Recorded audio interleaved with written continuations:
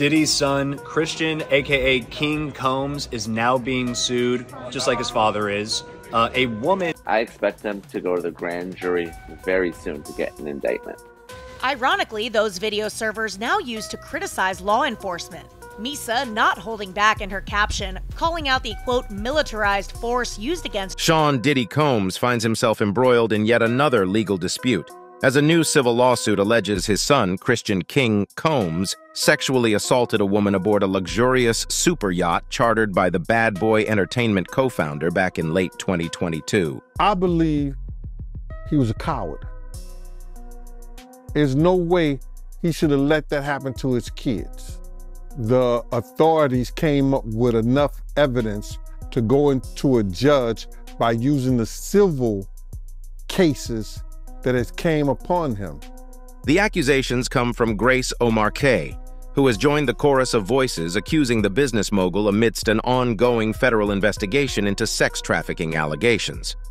O'Marcaigh, a former steward on the Victoria's ship, claims that Christian Combs, a 26-year-old rapper, drugged and sexually assaulted her during a December 2022 incident aboard the charter boat. This incident allegedly took place during what was purported to be a wholesome family excursion, but according to O'Marcaigh, descended into a hedonistic environment. And this woman claims that's when he continued to try and sexually assault her, trying to force her to give him oral sex. Somebody eventually came in, she claims, and interrupted the whole thing, and she was able to escape it.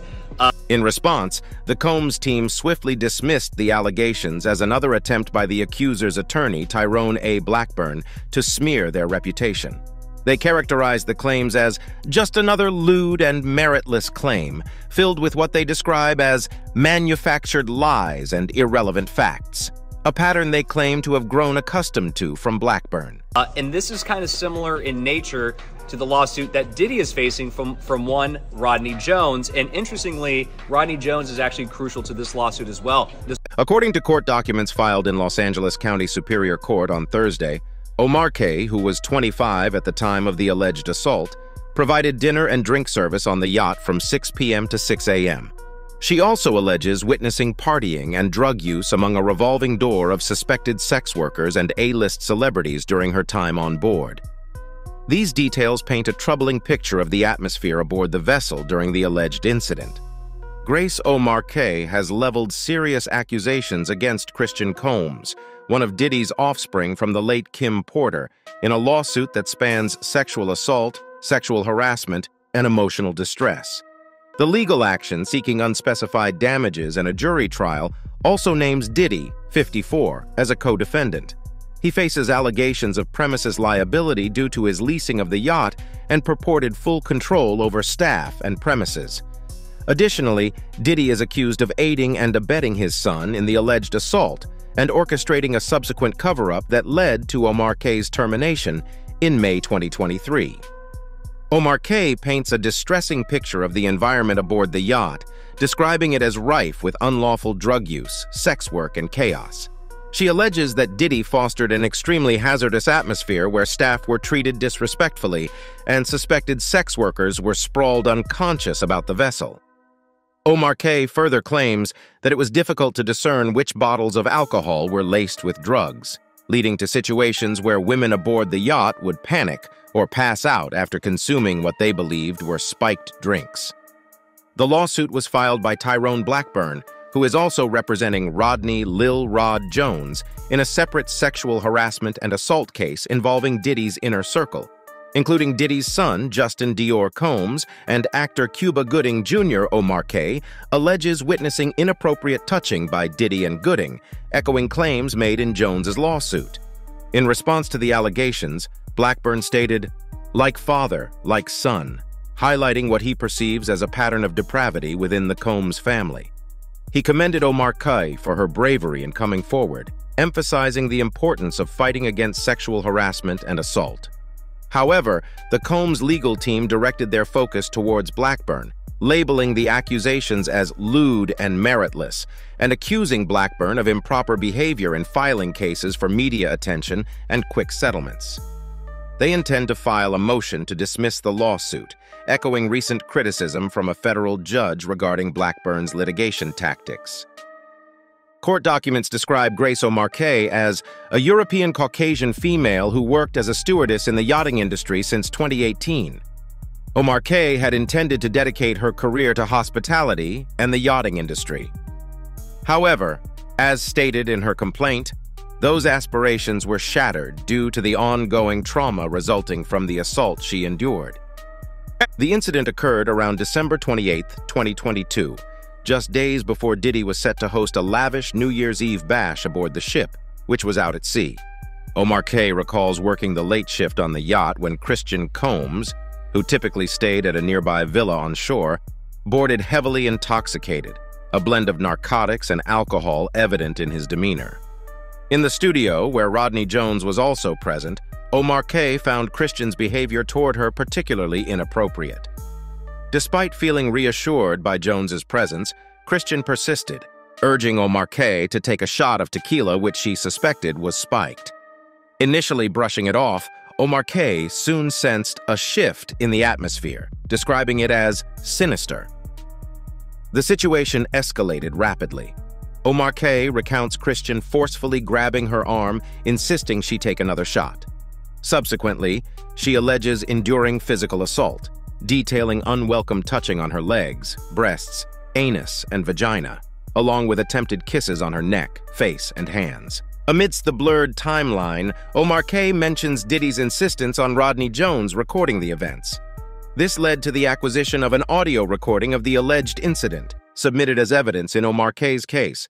The transcript of this recording, included in the complaint, captures O'Marcaigh's attempts to leave while Christian obstructs her, disregarding her protests against his advances. After managing to leave the scene, O'Marcaigh recounts Christian's persistence in refusing to return to shore and demanding accommodation on the yacht, further exacerbating the distressing ordeal. O'Marcaigh recounted a harrowing experience where she accompanied Christian to the cinema, commonly used as an additional sleeping area, only to find herself allegedly trapped. She vividly described Christian's transformation into a physical and extremely aggressive presence, cornering her and allegedly subjecting her to groping despite her attempts to resist. The situation escalated further when Christian reportedly exposed himself and attempted to coerce her into performing oral sex. O'Marcaigh fought back fiercely, and her colleague's unexpected arrival startled Christian, allowing her to escape. The aftermath of the assault left O'Marcaigh with serious bruises, documented in images submitted with her complaint. She emphasized that she did not consent to any of the assault or misconduct, alleging that she was drugged and intoxicated by Christian during the ordeal. Seeking help, O'Marcaigh approached the yacht captain the following morning, only to face further distress. She claimed he not only rebuffed her complaint, but also failed to show compassion or investigate the incident, instead suggesting she had voluntarily engaged in partying with the guests, an assertion she vehemently denied.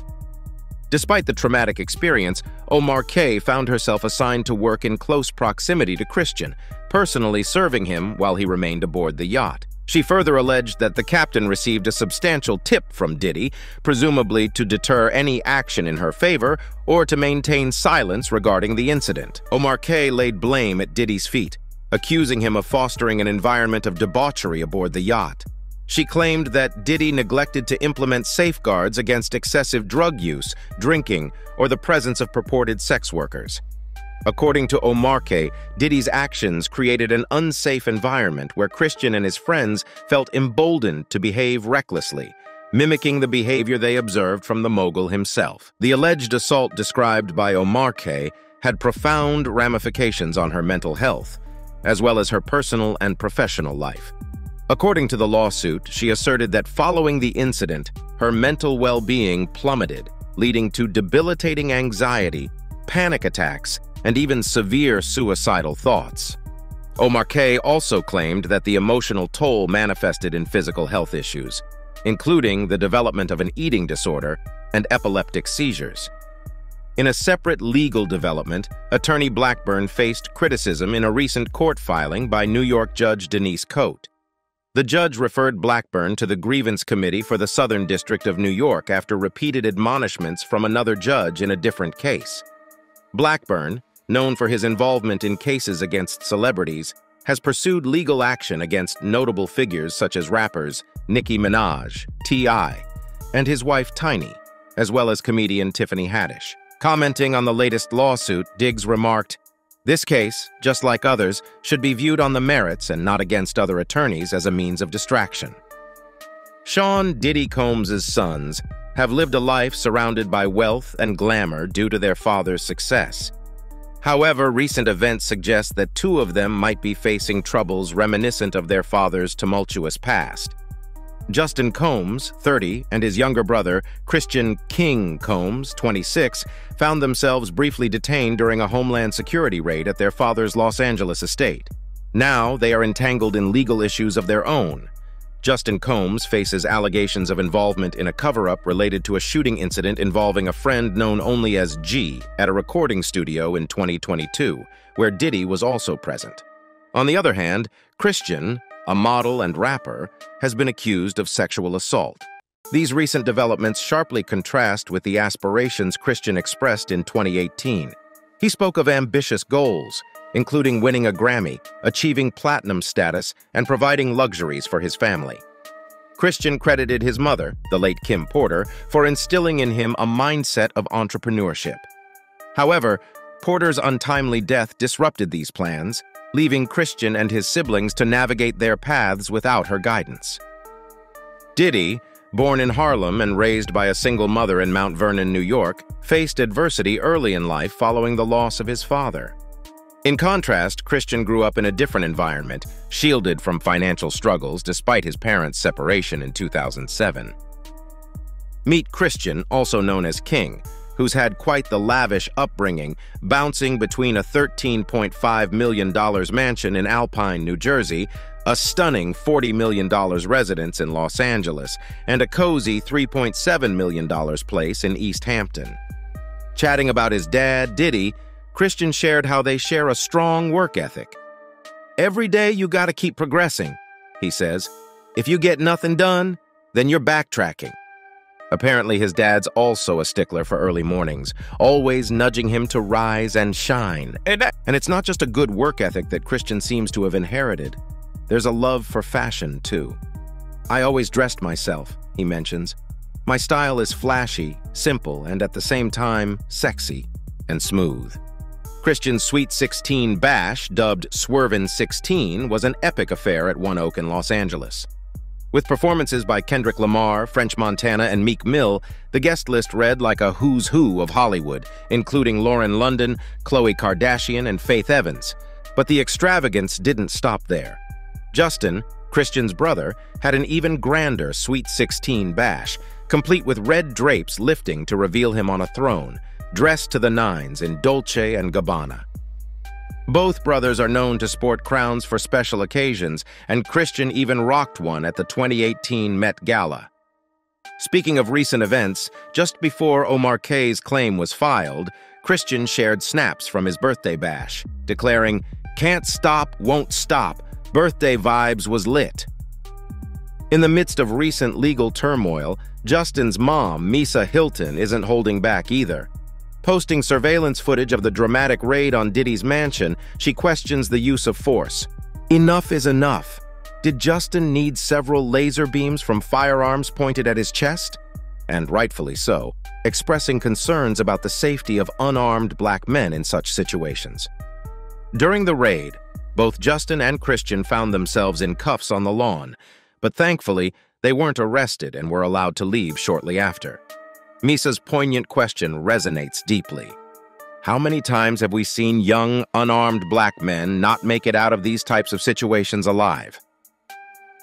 Amidst ongoing legal challenges and public scrutiny, Sean Diddy Combs finds himself once again under the spotlight due to his response to Eminem's accusations regarding the murder of Tupac Shakur. The controversy resurfaced recently, stemming from Eminem's 2018 diss track, Kill Shot, where he implied Diddy's involvement in Tupac's death.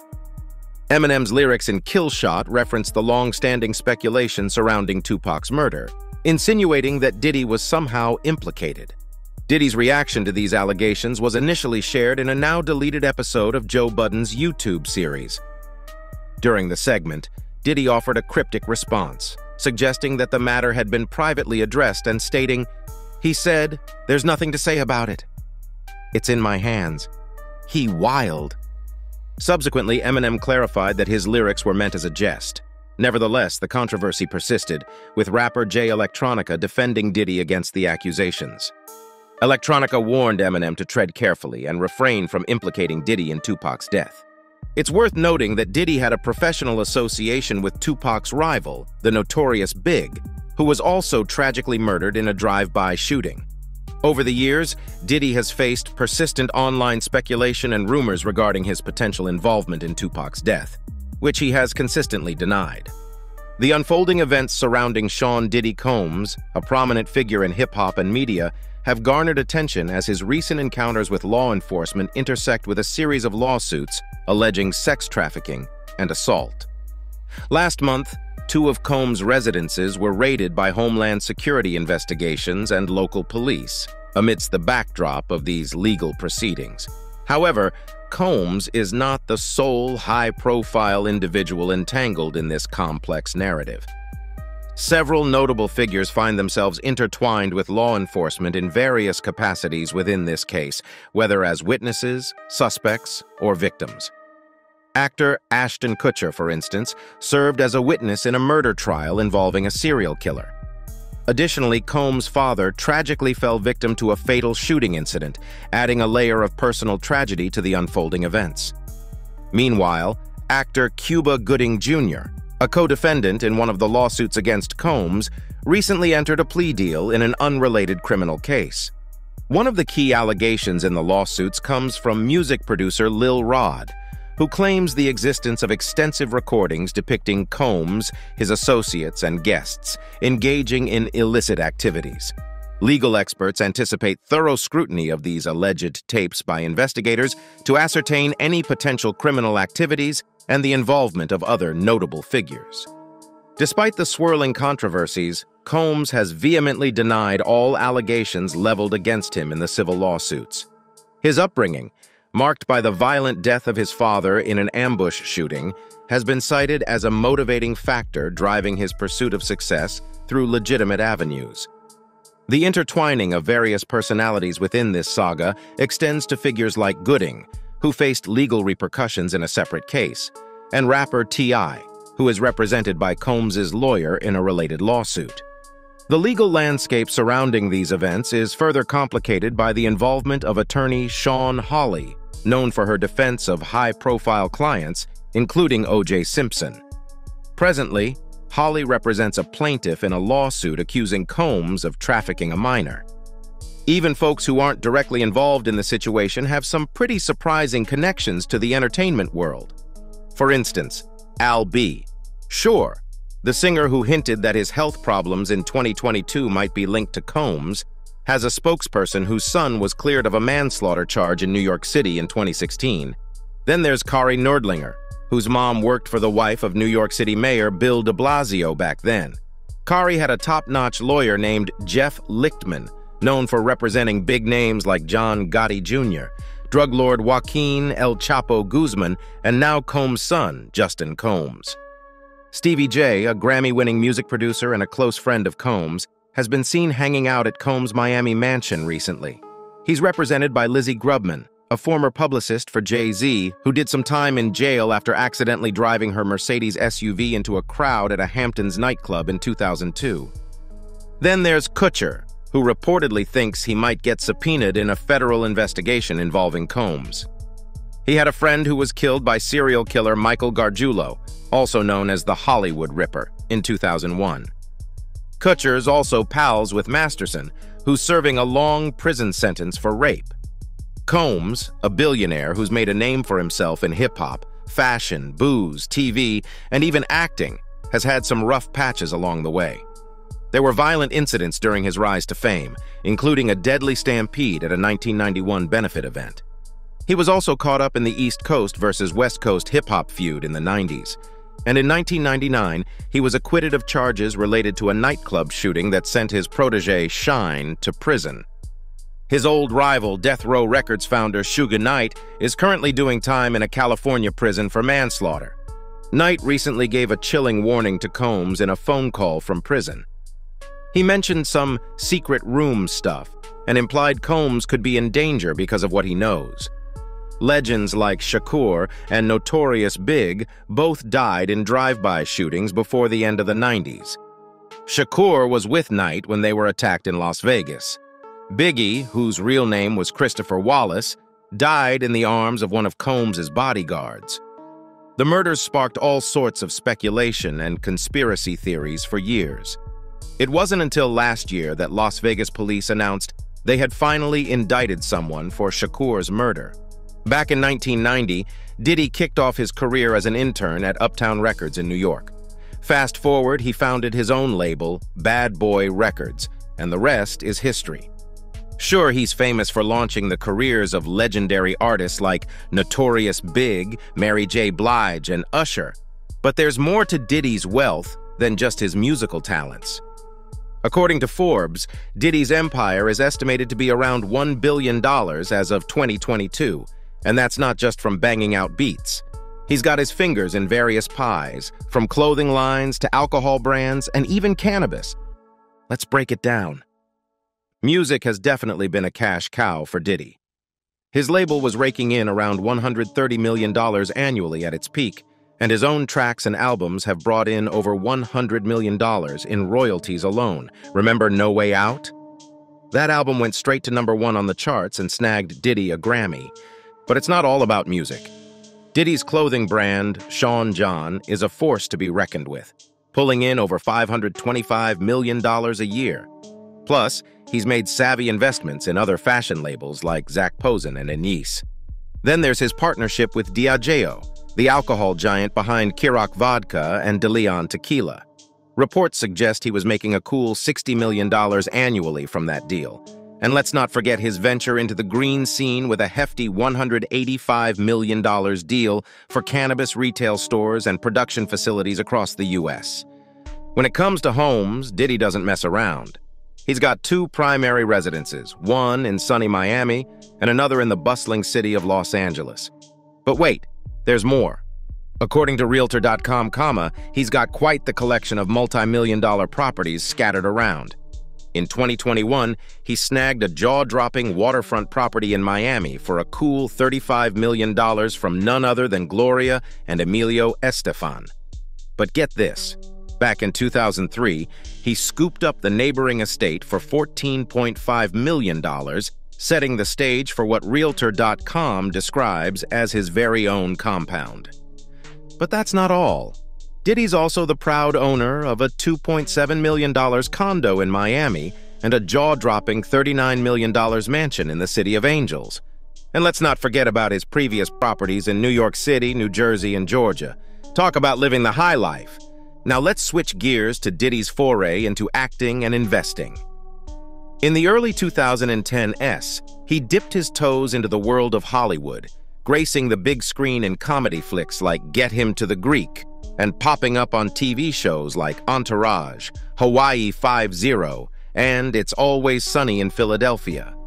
While we don't have exact figures on what he pocketed from these gigs, Get Him to the Greek did rake in a whopping $95.5 million at the box office. Fast forward to 2023, and Diddy's making moves in the business world yet again. This time, he's announced the launch of Empower Global, an online marketplace aimed at spotlighting Black-owned businesses, a project he's dubbed as his vision of a modern-day Black Wall Street. In November 2023, singer Cassie, real name Cassandra Ventura, took decisive legal action by filing a federal lawsuit against her former partner Sean Diddy Combs, alleging a distressing history of physical and sexual abuse during their relationship. The lawsuit detailed harrowing instances of abuse, including allegations of assault, coerced sexual encounters with others, and rape. Combs swiftly settled the lawsuit, yet this marked only the beginning of a series of legal challenges against him. Since then, 3 additional women and 1 man have come forward with similar accusations against Combs, ranging from sexual harassment to sex trafficking. The gravity of the situation intensified on March 25th, when federal agents conducted raids on Combs's properties in Miami and Los Angeles as part of a sex trafficking investigation. Combs has vehemently denied all allegations, maintaining his innocence and vowing to defend his reputation vigorously. Cassie's lawsuit, filed under New York's Adult Survivors Act, outlined a disturbing pattern of abuse and control allegedly inflicted by Combs over many years. She asserted that Combs exercised near-total dominance over her life, from her career to her personal affairs, and subjected her to frequent physical violence and substance abuse. Additionally, she claimed that Combs forced her into sexual encounters with other individuals and raped her in 2018. In support of her claims, Cassie cited multiple witnesses, including her friend Tiffany Red, who corroborated incidents of abuse. Despite Combs's denial and his legal team's dismissal of the allegations as fabrications, Cassie and Combs reached a settlement shortly after the lawsuit was filed. The terms of the settlement remain undisclosed, with both parties expressing a desire to move forward amicably. Cassie emphasized her appreciation for the support she received during this challenging time, stating, "I want to thank my family, fans, and lawyers for their unwavering support." Meanwhile, Combs extended well wishes to her and her family, saying, "We have decided to resolve this matter amicably. I wish Cassie and her family all the best. Love." Following the settlement, Liza Gardner filed a lawsuit on November 23rd, just before the expiration of the Adult Survivors Act. She alleges that she and a friend encountered Sean "Diddy" Combs and singer-songwriter Aaron Hall at an MCA Records event in 1990 or 1991. According to Gardner, they went back to Hall's apartment for an after-party, where she claims she was coerced into having sex with Combs and that Combs also assaulted her friend. Gardner states that the encounter left her shocked and traumatized, and alleges that Hall later forcibly had sex with her. Gardner further alleges that Combs later attacked her again at her home, seeking her friend, who he believed might disclose the incident. In another complaint filed the same day, Joy Dickerson Neal alleges that in 1991, she reluctantly went on a date with Combs, who she claims intentionally drugged and sexually assaulted her after dinner. Dickerson Neal asserts that Combs recorded the assault and showed the tape to others. Although she did not immediately report the alleged assault, Dickerson Neal claims she eventually filed a police report with unspecified agencies in New York and New Jersey. She alleges that potential witnesses were too afraid to come forward due to fears of retaliation from Combs. A spokesperson for Diddy dismissed the claims of the two women as fabricated and accused them of exploiting the Adult Survivors Act. In a separate lawsuit filed on December 6th, referred to as Jane Doe, alleges that Combs, along with his longtime lieutenant Harve Pierre and a third unidentified assailant, gang-raped her at Combs's Manhattan recording studio in 2003 when she was 17 years old. The lawsuit alleges that Doe was trafficked across state lines from Detroit to New York City on a private jet, given drugs and alcohol until she couldn't consent, and then violently assaulted. Additionally, in February, Combs's former producer and videographer Rodney "Lil Rod" Jones filed a federal lawsuit against the mogul, alleging sexual harassment, drugging, and threats. Jones alleges that he was constantly subjected to unsolicited and unauthorized touching by Combs, and that on one occasion, he woke up naked and disoriented in bed with Combs and two sex workers, alleging that Combs drugged him. The lawsuit also alleges that Jones, in his role as Combs's videographer, recorded hours of footage and audio recordings of illegal activities, including drug acquisition, solicitation of sex workers, providing laced drinks to minors, and sexual assault. Jones's lawsuit names several other defendants, including Combs's son Justin, his chief of staff Christina Coram, Universal Music Group CEO Sir Lucian Grange, and former Motown Records CEO Ethiopia Habtemariam. Combs' lawyer Sean Hawley vehemently denied Jones's allegations, stating that they have overwhelming, indisputable proof that the claims are false. One lawsuit alleges that Combs groomed his accuser to facilitate interactions with his friends and leverage his celebrity connections. In a separate incident detailed in the suit filed by Rodney "Lil Rod" Jones, He claims to have experienced discomfort when actor Cuba Gooding Jr. allegedly assaulted him during an outing on Combs's yacht, engaging in unwelcome touching and advances. An amended version of the lawsuit filed later added Gooding Jr. as a defendant. The lawsuit further asserts that Combs's social circle enabled his behavior to gain access to celebrities, with Combs known for hosting lavish events attended by prominent figures from various spheres. While the complaint mentions affiliations with celebrities, including Prince Harry, it does not implicate them in any wrongdoing. The raids on Combs's properties on March 25th, conducted by federal agents reportedly as part of a sex trafficking investigation, have drawn significant attention. The warrants are linked to allegations of sex trafficking, sexual assault, and illegal drug and firearm activities. Federal agents have interviewed several individuals, with more interviews anticipated as part of the ongoing investigation. In response to the raids, Combs's attorney Aaron Dyer criticized the use of excessive force and emphasized that Combs cooperated with authorities. Dyer also connected the raids to the lawsuits against Combs, characterizing them as a premature judgment fueled by baseless accusations. He reiterated Combs's innocence and commitment to clearing his name.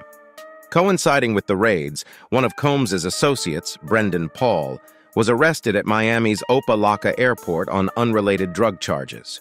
Paul, described in Jones's lawsuit as Mr. Combs's Mule, faces charges of possession of suspected cocaine and marijuana candy. However, these charges are unrelated to the raids on Combs's properties. That's all for the video, folks. Thanks for watching.